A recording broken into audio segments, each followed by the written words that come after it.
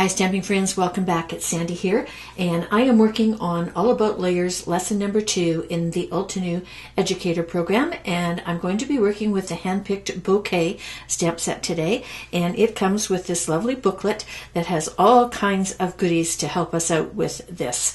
So I'm going to start with the background first, and I'm going to show you a really simple background technique using the ink pads from Altenew, and these are the cubes, and I'm using frayed leaf and dewdrop, and I am starting with the green, and I'm pulling it from the top of the card down.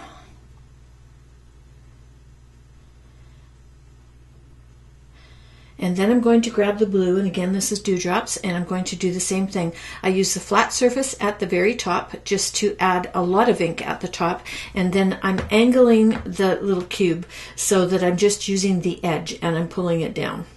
And you'll notice I'm leaving the bottom right hand corner clean. That's where the sentiment is going to go. Otherwise I'm going to stamp right over top, and that's also why I went with the light colors on this. So just a little bit of background noise to add to the print. The 5-page booklet that comes with the stamp set gives you ideas, and it also gives you color choices, and instead of reinventing the wheel, I'm going to use the first set that they have suggested, which is Frayed Leaf, Forest Glades, Mountain Mist I don't have, so I'm just going to skip it, Dewdrops, Aqualicious, Teal Cave, and Jet Black. I'm using my Misti. The Misti is really important for doing this layered stamping. It makes it so simple. And I'm starting with the big outline stamp, and I'm stamping it in Jet Black. And you'll notice that the bottom left side, a little bit is going to be stamped off of the card, and I did that on purpose. I kind of like going outside the lines, and it also allows me the space for my sentiment in the bottom right hand corner. And the Jet Black ink is awesome, but I am going to stamp it twice just to make sure I have got a really good dark background for my layered stamping. And I'm just using my cloth to help rub on the Misti, and I'm going to clean all of this off with my chamois before I switch over. And if you flip the layering guide, you'll see which ones you have to play with. So we're starting with the big one on the left hand side that's colored pink, and there are 2 green marks that show you where to line up this solid image stamp. And so what I'm doing is I have penciled in my lineups, and then I'm lining that exactly up right over top of my black outline, and I'm moving my magnets in because this is a solid image stamp and it's going to pull the paper up, so you have to be really careful about that. There's a lot of surface that is pulling on that. It's a little bit easier once you've got it inked up. So again, I'm starting with the lightest ink, which is the Dewdrop. It's going to be my background color, and you can lift the Misti and just make sure that you've got it exactly where you want it. And again, as I said, I'm stamping twice. Solid image, you sometimes get a little bit of bubbly stuff going on, so to ensure I get a good spread of ink, I'm stamping it twice. Cleaning that stamp and moving on to the next one. And this is the medium pink in here, and there's also green spots to show you where to line up the stamp again. And if you just pick those 2 places to line your stamp up, the rest of it just kind of falls into place. So again, I'm lining it up on top of my stamped image. And then I'm going to close the lid of the Misti, and that's going to secure the stamp to the lid so that I can ink it up. And I have my inks across the top in the order in which I'm going to use them so I don't get them mixed up. So this is the medium ink. This is the Aqualicious. And again, stamping, rubbing. And I'm going to ink it up again. Again, there's a lot of flat surface on there, so I want to make sure that I have a nice inked image. Cleaning that with my chamois. Okay, removing that stamp, and we're going for our 3rd layer. And there are 2 lineup spots on this in the guide. They're done in a light yellow. This one's a little bit harder to line up, so you just need to be patient with it. And you can also look at the big image at the bottom, and it will show you the darker pieces where it's going to stamp. And you can also see here on this light pink image. So there's a couple of different places that you can look for lining up ideas. And I think I've stamped this 4 times already practicing, so I'm getting pretty good at lining this one up. I did put a couple of pencil marks in there just to be on the safe side.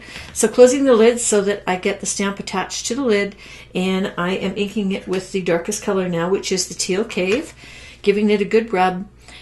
And I think I decide that I'm just going to do it once because that ink is nice and dark. So I'm going to move down and we're going to do the leaves. So on your layering guide, you'll see that the first one is the big solid image done in the kind of lime green on the picture. And so I'm lining that up with the little squiggles that they give you in the diagram. Okay, closing the lid. And I'm going to be using the frayed leaf ink.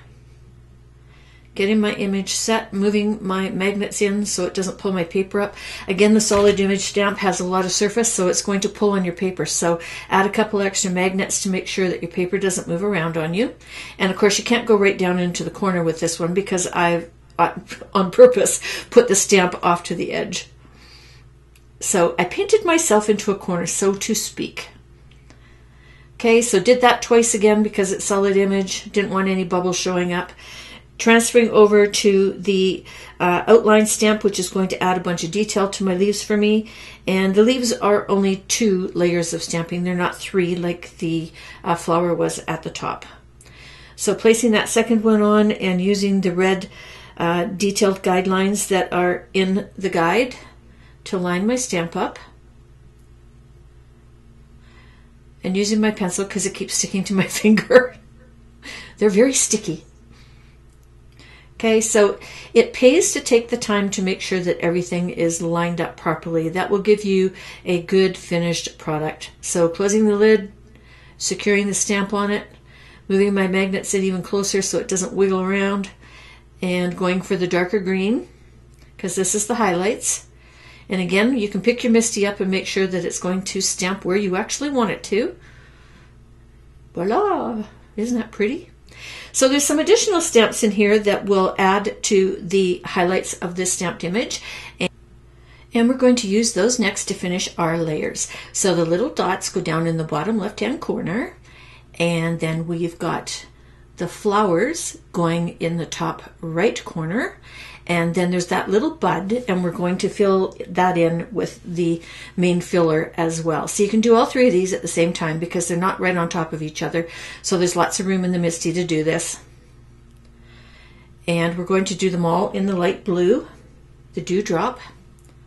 So got them all secured on my lid. Just going to ink them up and give them a little stamp. So 1 layer here, because this is kind of background. Clean those stamps off, and there are some highlights to add to this, as in the leaves.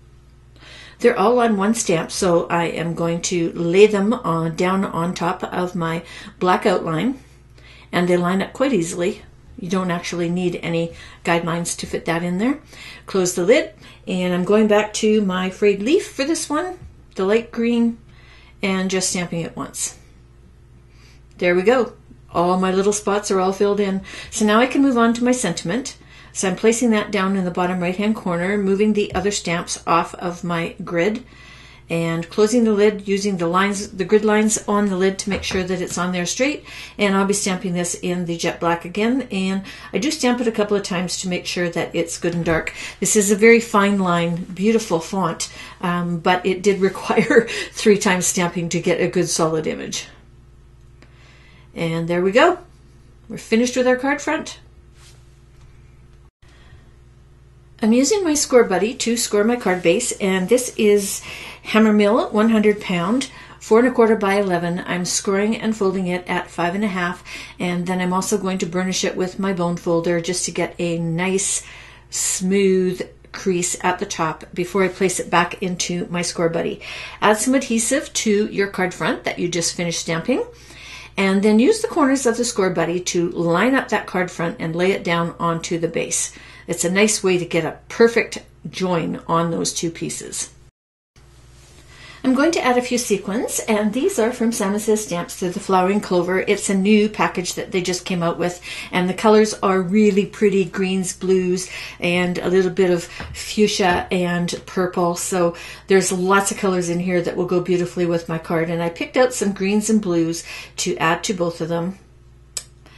and I am just going to use my Studio Acacia wand to attach them with some white glue, and then I'm going to show you 3 different ways I've used this card. Here we go. Here's the 3 cards. The one on the left is the one that I just shared with you in the video. I just added a few sequins. The center one, I used the Simon Says A2 thin frame to cut out that center frame using this one right here. So you cut it out, and then you cut out a second one in the blue, and then you inlay it when you put the pieces back together on your card front, which is really pretty. The third one is actually the spotlight technique, and I'm going to do a separate video on this one because you have to stamp both of these images twice and then do your die cutting and your layering. So we'll save that for another day. Anyway, thank you so much for stopping in. I hope you enjoyed the video. All the supplies that I've used today are linked underneath this video in the comments, and there's a link over to my blog as well. Thank you so much for stopping in, and until next time, toodles!